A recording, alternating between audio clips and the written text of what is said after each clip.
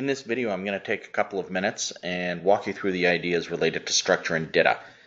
Talk about some of the core benefits of working in a structured writing environment that's based on DITA. I'll start off with a couple of ideas, introduce some concepts, and then I'll go into a little bit of what I would do hands-on in a classroom environment, just to give you an overview and a chance to think about stuff on your own. It is not specific to any one XML or DITA authoring tool either. So these ideas apply across the board. DITA is defined by the OASIS committee as the Darwin Information Typing Architecture, which is a specification for document types so that you can create topic-based content. So they have a nice technical description. According to me, it's a formal structured set of rules that allow you to create content that a lot of people in TechCom work with. DITA enables an enhanced use of the source content in a vendor-independent way as well. You don't have to think about who is your software vendor, what content management system are you using, etc. It gives you a structure that you can work with, and anyone should be able to pick up and work with it if they claim and correctly claim that they can work with DITA. It should matter to you because it is a growing standard. There's a lot of support from vendors. Adobe, XMetal, and Oxygen are some of the bigger players that are involved in the TechCom side. And there are more companies that are looking for DITA skills because behind the scenes, there's a lot of interesting stuff that can be done. Again, I'll touch on it a little bit in this video. DITA is not just the idea of structured writing, though. It also does introduce best practices such as planning your content, organizing your information, building relationships between topics, and as much as you can, using automation wherever it makes sense. So in a single slide, DITA stands for Darwin Information Typing Architecture. It is about the work related to topic-based content, organizing those topics in maps using attributes behind the scenes and potentially specializing the topic into things like a concept or a reference or a task or a glossary. So these are all derived from the topic. There's also a book map, which is based on the map, and different domains. Think of those sort of like character level elements and format objects. So you can go in and have software ones, you can have programming, you could have things like bold or italic or underline, but you can also have things like a win title or a UI control. In DITA 1.3, there's more being introduced in regards to pretty much everything related to DITA, but all of these ideas are based on the standard core topics, and it goes back to the idea of really topics, maps, and attributes. Maps and book maps are ways to organize, to plan, to publish your information. It builds a hierarchy. These are some of the really important things to discuss early on. Once you've organized your plan, you've figured out what it is that you're going to publish, you have your map as an idea, do some brainstorming, come up with a lot of topics. Those are the smaller types of information that go into the map, and they're usually organized into task, concept, or reference, which we'll expand on shortly. Rel tables build relationships between information on maps. Again, I'll address it a little later in the video. And then there's also specializations. I'm not going to address it in this video. Suffice it to say that in the DITA world, if it turns out there's something you really specifically need and want, and it's not there by default, there is usually a very organized and formal way that you can go in and build it. In behind all of that, behind maps, book maps, topics, rel tables, specializations, are attributes. If you've ever worked with HTML or you're familiar with the idea that in code you could have something like an image, which is then defined with things like a height, a width, or a source. The height, width, and source are considered to be attributes. So let's start off at a high level, talking about maps in the DITA world, organizing and navigating your content. The map is an organizational tool. It's a little like your document plan or your table of contents, some sort of a hierarchy. It's a bit of a starting point. You start off your brainstorming about topics and you organize them. And once you've collected a list of different things that you're going to write about, you might decide this is the core main topic, and that could be the source, if you will, of a chapter of information, if that's a model that works for you. It might, however, also be the idea of the entire book, or it could be the purpose of having a component on a website. Once you've figured out that main topic, you'll have one or more subtopics, and those are considered children to the parent. And as you add additional subtopics, they're children, but they also become siblings to each other. And a subject like the last subject that I have in here, the last sub, is a child of the main topic, but it's also a parent to 3 more levels of subs. And those are the circles for another level of sub, another one which is also a child, and the last one. And again, All three of these are siblings to each other. When published, this content could be collected into something with a title for the main topic, heading 1s for the first sub, the other sub, the last sub, and then heading 2s when you get into the third level. You could also decide that you're going to split this and create 7 web pages, etc. There's all kinds of options. It's just one way of organizing your information.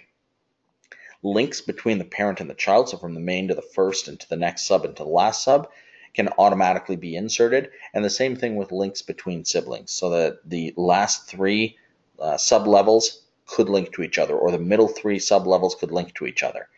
What's interesting is that the last sub, which has the green star, that could have a bunch of links. It could have a link up to the main topic, it could have a link to its 2 siblings, and it could also have links to its 3 descendants, and all of those could be automated, which means if you ever reorganize the map, all of those links would correctly be rebuilt without you having to do manual work. And lastly, if you wanted links between pieces in here that aren't directly related, you can use something called a rel table. Again, I'll address it a little later. So a sample map might be the first column here, where I'm going to organize a bunch of information so that people can get to know about DITA. That's going to be my high-level topic, and underneath that, I'm going to have a discussion about some of the core topic types that every user should know without getting into too much information, and then I will have 4 subordinates where I specifically speak to the task, concept, reference, topic. At a higher level, I also want to introduce people to the idea of attributes, rel tables, and DITA val files. So I have a primary topic, getting to know DITA. I have my first subordinate, core topic types that every user should know, and that will, of course, link to the 4 children, task, concept, reference, topic. Those, in turn, can link to each other and back up to the core topic types. And attribute, rel table, and DITA val, these last 3 are siblings to my core topic types that I'm talking about, and those 4 would link to each other as well. So there's some planning that goes into this. There's a lot of brainstorming to come up with the ideas, and then I organize my information, and I have a starting point. That's what my map has done. When it gets time to develop any specific content within the DITA world, you start off by planning the map. But now that I have my map, I would, for each of the topics, create a high-level structure with some sort of a nice, clear, easy-to-understand title, a short description, usually no more than 1 or 2 sentences, is suggested, and prolog information. Who's the author? What's the due date on this? Who is my big picture audience? Those types of things if needed. Then, as people start to provide me content, I go back to each of the individual topics and I populate the content. So let's talk a little bit about the task, concept, reference, and topic. These are the big 4, the fantastic 4 when it comes to DITA. There are multiple types of topics. The task is what a user needs to do. The core step-by-step 1, 2, and 3 of what they need to do. The concepts would support the task, and in a lot of cases, the concepts provide some clear conceptual model that might be lacking in a task. It helps orient the users. It's background information to get somebody started. And lastly, the reference. This is a quick lookup in most cases. You don't put in a procedural information, conceptual. It's very much, here's a clear illustration of something. Here is a lookup table. Here is a bullet list of the parts. Nice technical. And you'll notice in tiny little print down at the bottom, I have topic. This is a base to create your task or concept or reference. It's used for specialization. And it's only really used if there's no other true fit. I have mocked up a little content later on. I do use all 4 of these, so you have a chance to see them in use. It's not to say that it's a perfect example, but it's a decent example to show you a little bit about each of them. Every single topic, no matter what it is, task, concept, reference, generic topic, should start off with a title. Nice, clear, easy to read. Titles are also used by things like sections, examples, figures, and tables. So the title is really important in the DITA world. It's used for things like cross-references. It's used for things like a generated table of contents. As you create your topics, yes, the title is important, but also think about your short description. Just a nice initial brief statement that doesn't repeat the title word for word, but enhances it and adds value. And then a prologue. This is metadata. It's information about a topic that you're not likely going to see in the print, but it helps manage the content. Again, this could be something like, who is the author? Or who is the audience? What are the due dates? What keywords are relevant to this information? Then you start writing. You start with a task. Remember, people are likely doing things and they realize they need to look up your documentation. So the task is where they turn to your material. Make sure you give them an answer. Tell the user exactly what to do and the order in which to do it so that there's success. This is your step-by-step instructions, and its purpose is to enable a user to actually do something, to go from start to end and say, yes, I have successfully resolved a problem that I ran into. You may have to support the task with additional concepts and references. So you may talk about what something is or why someone would do something at a higher level. The references is more of your technical specifications. And again, I'll have a little example a bit later in the presentation of all of these pieces. So in the DITA world, the task, how? It tells the user what to do, the order in which to do it, and it's a step-by-step set of instructions that lets them achieve something. The structure of it is, again, as mentioned earlier, a title, a short description, a prologue, and then the task body. And you'll see that title, short desk, and prologue are common in almost everything you do in DITA. So the nice thing is, once you understand how the title, the short desk, the prologue work, you already have a good chunk of what goes into DITA figured out.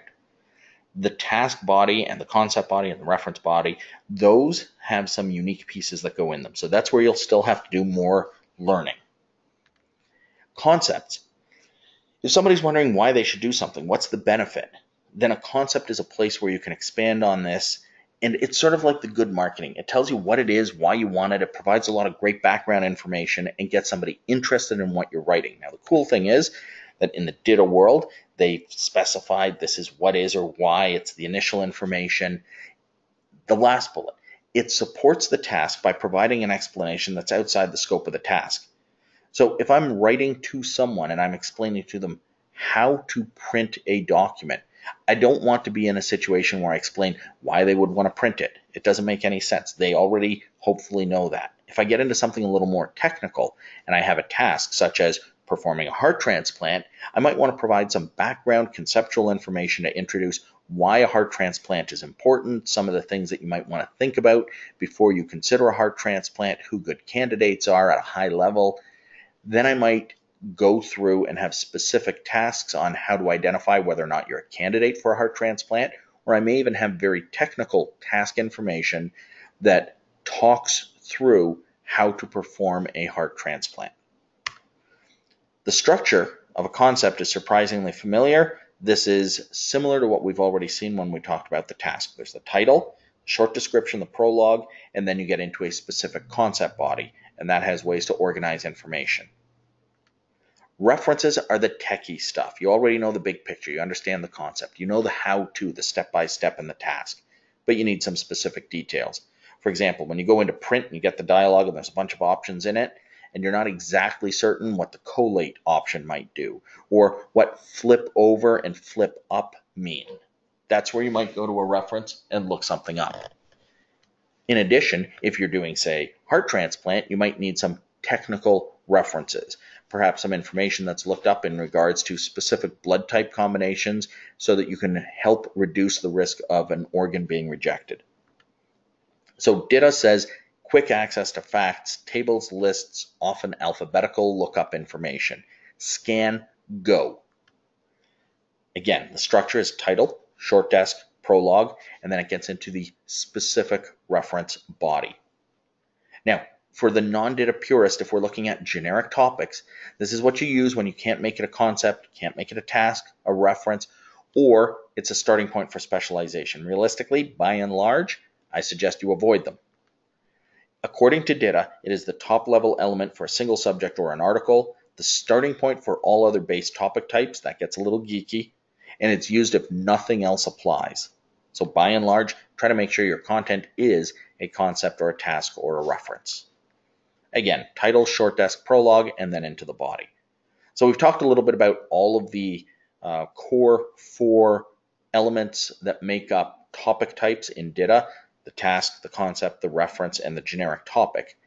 Attributes are behind the scenes. If you've worked with HTML, you may have seen image with height, width, and source. Well, in DITA, you have different things like display attributes.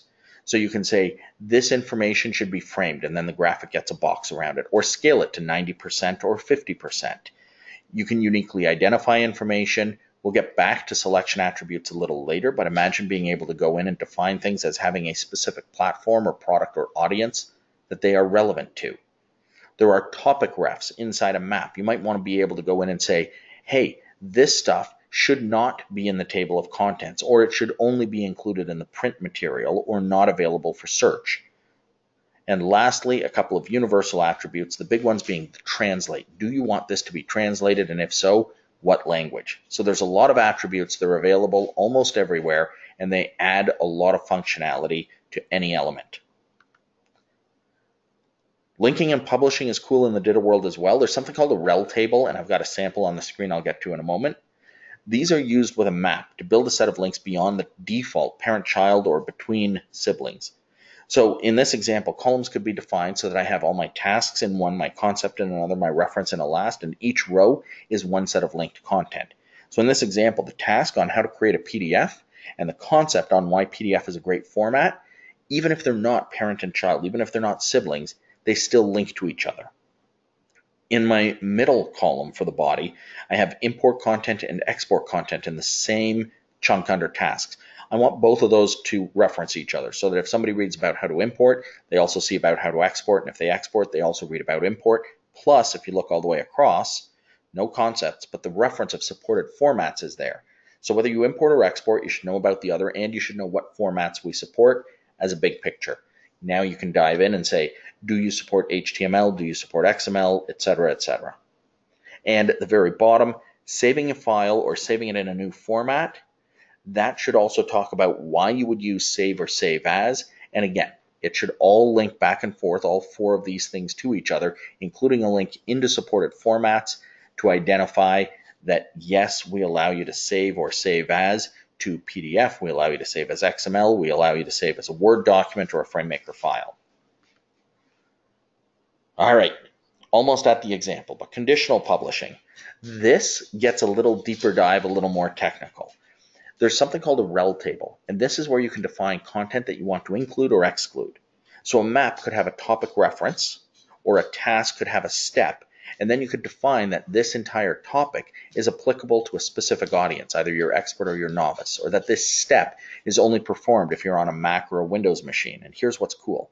At publishing time, a DITA val file can then be referenced so that you create output, and in the val you can specify what to include or exclude. So I could use multiple val files, and I could say, here's one that will include expert and include Mac, so that I get the expert Macintosh user guide. I could also have one that excludes experts and excludes Windows. Now I get the novice Mac user guide. So I can use combinations, and depending on the tools, include or exclude statements are used. I can include novice and exclude the Mac. So now I end up by having the included novice non-Mac. I get the novice Windows guide. So inside my content, I've taken my map, I've taken my topics, I've taken my concepts and references, I've set them up so that they have specific attributes for elements, and now I can decide to include or exclude. And as an author, I get to see everything. As a reviewer, I get to see everything. Maybe it's formatted so that expert is in blue and novice is in red, or Mac has a yellow background and Windows has a gray background. I can review, edit, publish from one source, but the finished output could use a DITA val file to create something that is specific to my audience. So it's a really cool feature. It gets a bit more tech. Let's get into the idea of the hands-on. What do you actually do when you want to start writing topics? Start off by simplifying your content. Topics can be created by focusing into one key thought, and I'll show you an example shortly. You reduce what you're going to write to a very small focus. So you're not going to write everything that you possibly can. When you get started, start small. Imagine breaking a set of chapters into smaller sections. You would go through, you'd probably identify your heading 1s, your heading 2s, you'd see if there's a logical break somewhere. You would check for visual prompts in the material, even things like a page turn, or a horizontal rule that appears on the page, or maybe something that goes from heading 1 to heading 2 to heading 3. Also, think about where it is that somebody could actually just take a break during the reading, because that might be a logical place to break content from one larger piece into a smaller one. You also need to clean up source content. In a lot of cases, you get that stream of thought from a subject matter expert. I don't even know how many times I look at it and I say, here's too much. And they're not doing it out of spite. They just want to make sure genuinely that they've delivered everything that I'm going to need. So I end up with a lot of text and I have to analyze it and clean it up and sort it out and identify it's going to be a map. I have to have concepts and tasks and references. I've got to organize everything. I'm going to show you a source that you can rework. Now, at this point, you may want to get to the next slide. And as you look at it, you'll pause. You can pause the video. You can mark up the slide. You can use a highlighter, a pen, whatever. You can write it up in Word, take a picture of it on the screen and print it, apply formats to it, whatever. Identify the topic types. Try to find ways to say this sentence is a task or this sentence is a concept or a reference. And I will show you the slide and I will also show you a couple of examples here in the video. But you can ID and then rework the information so that you write a task, a concept, a reference. I usually find that when I give somebody a paper copy and a set of highlighters and I say go, it takes them about 5 minutes. And I often like to have a chat-based Q&A. If I'm doing this online as a webinar, I'll do it in that way. If I'm doing it in a classroom, I'll have the actual conversation, and I usually have more than one source. But feel free to take these ideas and use them in a conversation in order to develop your own ideas for organizing content. So there's the text. Pause the video if you want. Start to read it right now if you'd like to. Each of these sentences, it would be great to identify, is it that sentence on its own a task, a concept, a reference? Now, about a third, 2/3, maybe halfway, there's a sentence that reads, to insert an image in any one of these applications, you can use the insert menu and choose picture after you select the location. That's a great one to identify as a task. So pause if you want to. I'm going to move ahead in just a moment to the next slide where I actually start to break this down piece by piece. So I would tell people Microsoft Word, Excel, and PowerPoint allow you to insert a graphic. Great idea, maybe a concept. It's not really technical information. It's not telling me how. Graphical images add values to document by making it easier to see any type of info as a picture. Great, okay, good idea, concept, on why graphics might be useful. They also break up content-rich material. Okay, great, more probably concept info. Many formats, including common ones, JPEG, GIF, BMP, or PDF, are supported. As soon as I see some of those extensions, I start to think this might be a reference. So at this point, I may have gone through and taken a highlighter, and I'm using blue for task and green for concept and yellow for reference, and I'm just highlighting individual sentences. To insert an image, we already talked about that one as a task. Choose and import an image, sounds like task. Make sure you manage graphics well. That could be a totally separate topic.